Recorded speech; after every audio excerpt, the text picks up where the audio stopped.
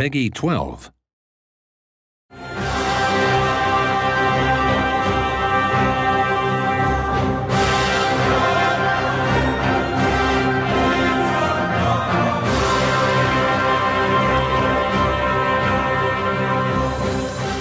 It's on a schedule to implement Steam Workshop, as people were asking, and this is something we've been thinking a lot about, is exposure to mods and easiness of updating mods and getting mods into the games. Yeah. The modding community has always been really important to us, and I mean, you can see what they've done with Crusader Kings 2, for example, and all the previous games, is that having good support for mods really improves the longevity of the game. Yeah, which is because there is a chunk of the community that likes playing mods. I think there's about 10% of all active users that had played CK2 in December had tried a mod. We want that to increase. Yeah, because more exposure to creativity creates more fun for gamers. That means that they get more people playing, more input, etc. So that's part of why we're using Steam Workshop. If people think the game is fun for a while, you know, play 50 hours or something and then drop it, it's just, you know, we lose them. We won't I mean, EU3 and its expansion has been alive since 2007. January, I think, released. Yeah, and we want people to keep playing this game for as long. For as long, at least. Yeah. And I mean, modability is a part of that. And of course, you can still play the game offline, so there will be no like you can't start the game without. That's definitely true. But I'm saying the multiplayer architecture. It makes it very much easier for us, and we can focus on stuff that we really think are important, like the gameplay, and don't have to put effort into create architecture for things. Yeah, our own netcode. Yeah. And Portugal is a country you pick if you want to play the colonial game, because they're really well placed to go early.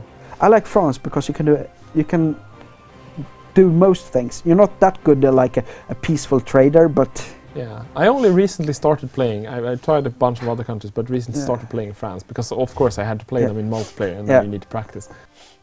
Now we're spoiling future dev diaries a little bit, but the Mamelukes have 10% cavalry combat, 25% trade steering. Trade steering is a concept that that means that when you steer trade from a node, your power is 25% better.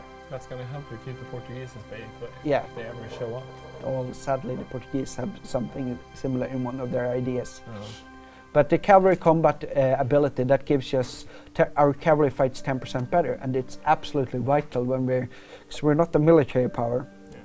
I think the trading really makes some countries more interesting than they were before. Mamelukes is definitely an example of that. Yeah. There's no Norse anymore.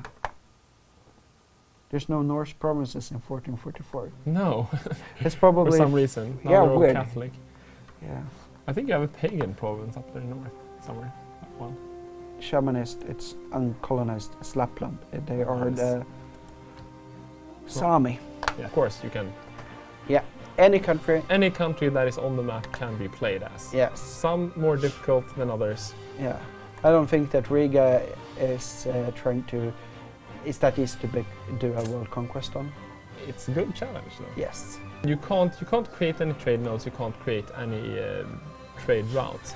But the thing is that what they are there representing trade flows or potential trade flows, and as a monarch you can't really move that. But you can, since you can't change how the trade flows, you have like a bunch of trade nodes that are dead at the start of the game, and as you project power, as you build colonies. And you can actually change how trade shapes up. But I mean, the basic infrastructure is therefore unchanged. Yeah. There's lots of people claiming to be the rightful heir of Rome. Yes, I think this is one of the few countries that doesn't. Japan. Yeah. We did some heavy changes to Japan. There's not these 4 daimyos we had in EU3 Divine Wind.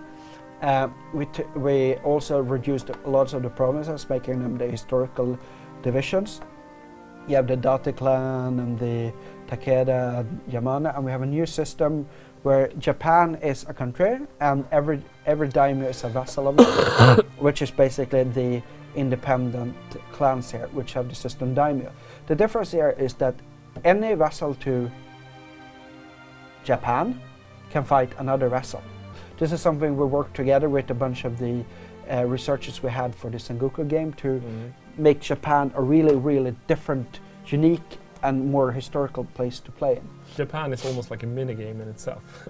Yeah, as you see, there's still a bunch of stuff to do with interfaces. We need tutorial, we need to get the AI. I mean, the AI runs on slightly better than EU3, but we want it to be better than that. Yeah, definitely. And also a huge focus for us is to, we want to widen the appeal of the game and get more people to play it. I mean, not by sort of making it more simplistic, but enabling people to understand how you play the game better. So we're going to have a tutorial and try to look at the interface even a bit more, so that people look at this game, and some people think it's complicated, but it's not as complicated as people think when you look at the old EU3 game. Our goal is to have the game out early Q3, I think, or mid Q3, whenever Q3.